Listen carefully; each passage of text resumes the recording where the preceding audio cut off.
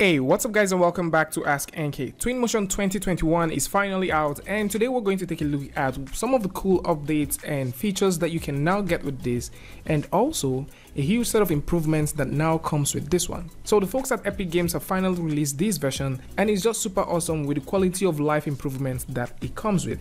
So first off, we're going to dive directly into Twinmotion 2021 and also do a simple comparison with Twinmotion 2020 so that you guys can take a look and see some of this improvement and see how you can leverage on these things and get good with it. So the very first thing which you'd notice once you open up Twinmotion 2021.1 is the Overlaid navigation guide. So this would help anyone that is getting started with Twinmotion to know how to move around this. And if you want to change this to a preferred shortcut key, type that you already used to, if you click on the gear icon, you can switch from Rhino, SketchUp, Cinema 4D, ArchiCAD, 3D Studio Max, Revit, or Unreal Engine. And while we speak about these things, right now you have more ways to interact with your Twinmotion project than ever before. So in previous versions of Twinmotion, you could interact with your project by simply using either your keyboard and your mouse, or you can interact with them by using VR. So the folks at Epic Games are expanding on how you can interact with this by adding a support for both game controllers and also touch device. And yes, game controllers are now supported for Twinmotion, and for sure we're going to go through and take a look at how that works. And once you also go over to this section as well, you would notice that we have the push to cloud. So the folks at Epic Games are doing an early access testing for those who want to send their project as presentation files to the cloud. So all you need to do is just get an Epic Games account and you need to sign in. And once you sign in, it talks to the server and automatically queues this and it starts sending it over to the cloud. If you'd like to open the presenter in the cloud, you can click on open presenter in cloud. And if you'd like to cancel this, you can simply click on cancel all and it will go through and cancel all of this. Now, this is one cool feature that would help you in terms of memory saving, just in case you don't want to have so many things stored on your PC and you would like to have these things stored on the cloud. Now, one thing to also keep in mind is the cloud storage or the cloud presenter file is only supported for 2 GB of data. So if you have way more than 2 GB of data, unfortunately, that might not be something that you can use. Another cool UI update that you'd also notice is the font type, which actually correlates with what you can get with Unreal Engine. So it's looking more Unreal Engine like once you look at the font type, and you can actually tell because if you go over to sections like this, you can notice that this is more bold compared to what you have in Twinmotion 2020 or other versions, and you notice that these ones are all in title cases while these ones are all in capital letters. Now, while we talk about the differences, there's a couple of significant differences between Twinmotion 2021.1 and also the previously released Twinmotion 2020.2. So first things first is right over here, you would notice that you can use this button to go full screen. And on the other hand, you can also notice that we have the eye icon here, that once you click it, you have a long drop down menu. And within this drop down menu, if you click over here, you can choose to hide the navigation tip, overlaid stuff.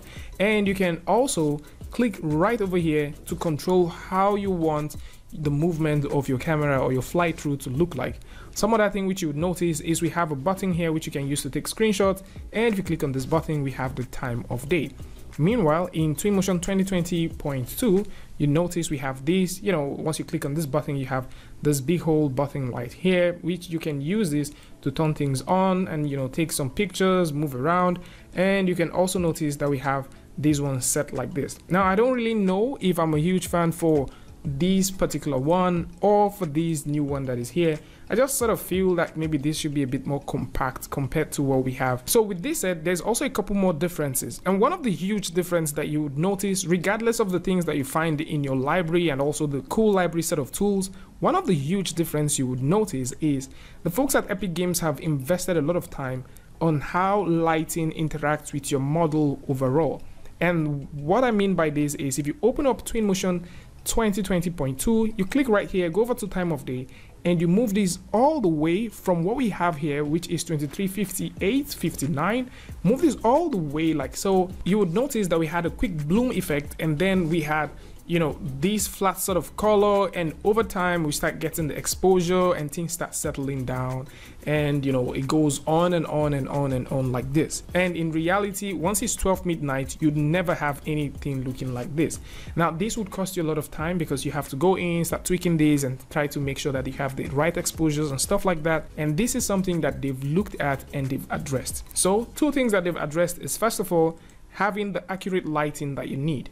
So if we move this all the way from here all the way to this part, you would notice that it still maintains that consistency in terms of the lighting. This is what you get for 12 AM, and once you move this all the way down, you would notice that there's this strong consistency as you move through. So the whole blooming effect and, you know, unnecessary exposure adjustment doesn't exist with the new version. So with this said, if we also go ahead and take a look at the library, there's a couple of updates that you can now get with the library. Now these things that you'll be getting with the library are quite interesting, as the folks at Epic Games have increased the library assets that you can get.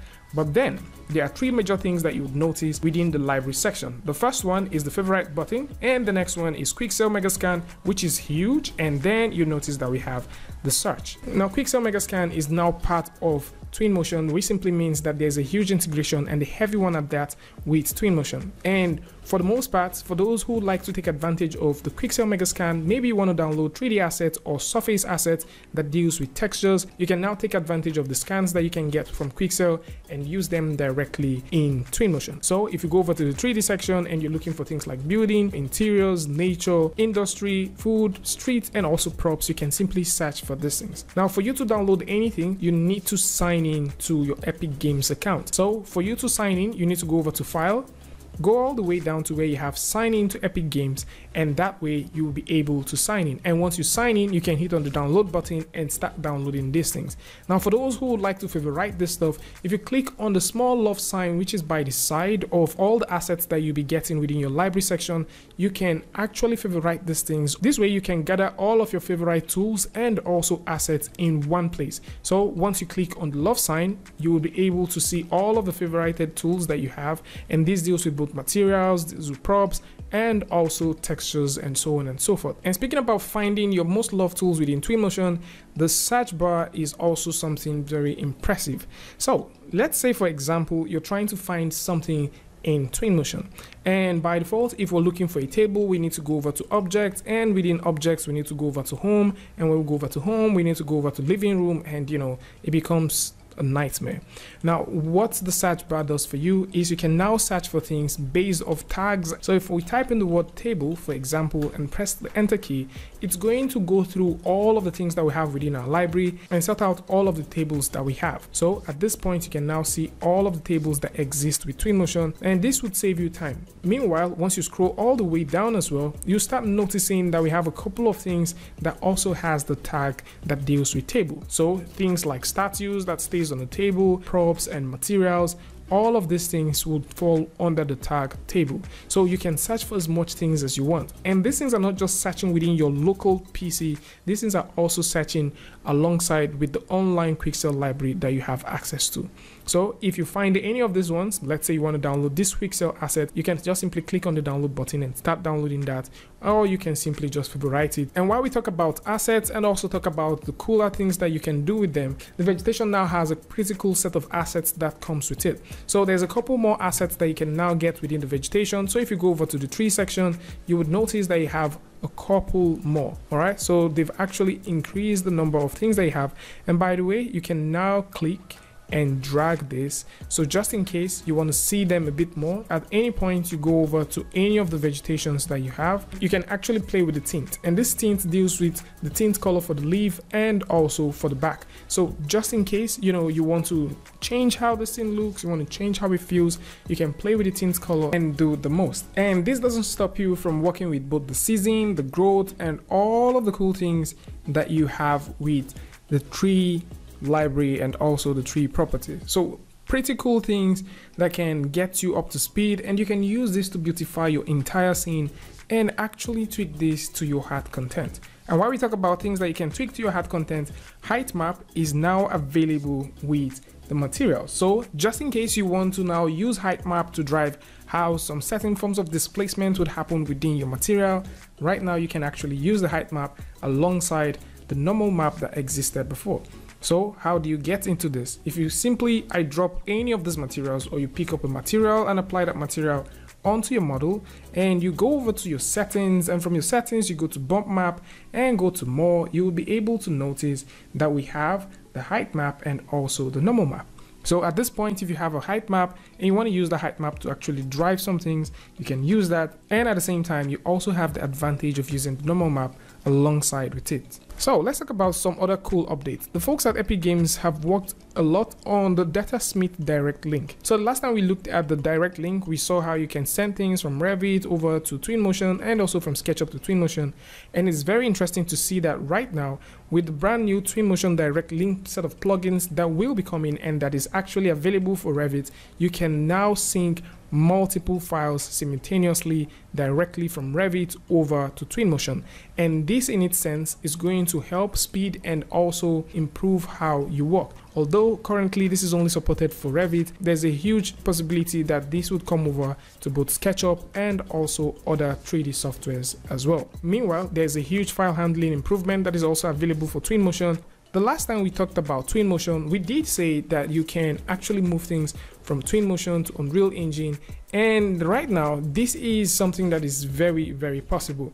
A new plugin is now available which you can actually download, so I'm also going to put a link in the description where you will be able to download this new Twinmotion importer. Of course, we've talked about this, we've looked at it. You can now download this Twinmotion importer and you can use it to import your files directly in Unreal Engine and get the most out of it. And currently this has some unsupported library assets, and for those who want to test this out, or maybe you want to see the video where we talked about how these things work, there's going to be a link to that in the description so you can take a look at it. There's also a confirmation that there's an optimized VR experience, which is something I have not tried yet, but for sure I did try out that of the Gamepad. So real quick, let's jump over and take a look at how this Gamepad thing actually works. So I do have with me a Logitech wireless Gamepad F710.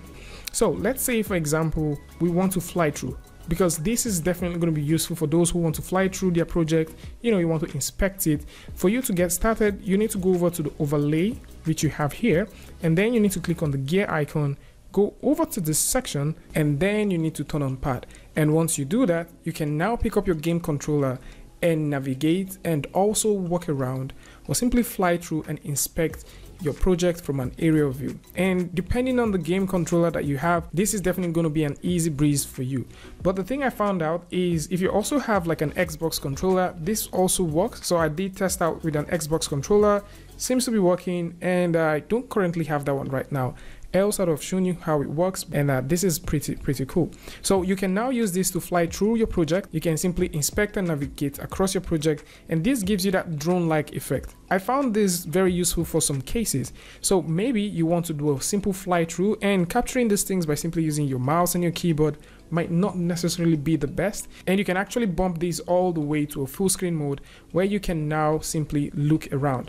And one thing which I did find out is the level of detail feature that was added in Twinmotion 2019, I guess, is still here. So I think that feature was added in 2019 or 2020. That feature is still here and is looking even way better. And for those who would like to test this in VR, of course, the folks at Epic Games have also said that there's an optimization and also a good improvement to the VR, and that I haven't tried out yet. Something else which makes a lot of sense that the folks at Epic Games have also implemented is the non-photorealistic sort of rendering that you can now have. And as well, for those who would like to also have phasing directly in their project during their presentation, right now that feature is also available. So for you to get this, I'm going to put a link in the description that will take you over to where you can download this and you can start working with it.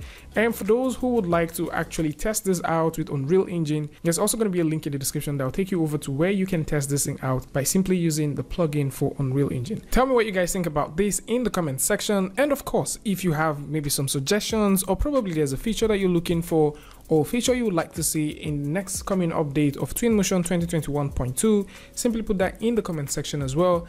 And for those who would like to get started with Twinmotion, there is a dedicated playlist on the channel that walks you through how you can get started with Twinmotion from the very basic all the way to an intermediate and also advanced level. There's a couple of Q&As you might be having for Twinmotion, and we've actually covered a whole lot of them. So simply take a look at the description and also take a look at the playlist and see if you can get started with that. And of course, if you like this video or you learned something from this, you can go ahead and give it a like, and don't forget to share with a friend. And if you're new here, it's going to be amazing for you to hit the subscribe button and also turn on notifications so that you don't miss the next video or the next update. And until I see you guys again with a tutorial update, Free Friday, Tutorial Tuesday, tips and tricks, things like this. Peace.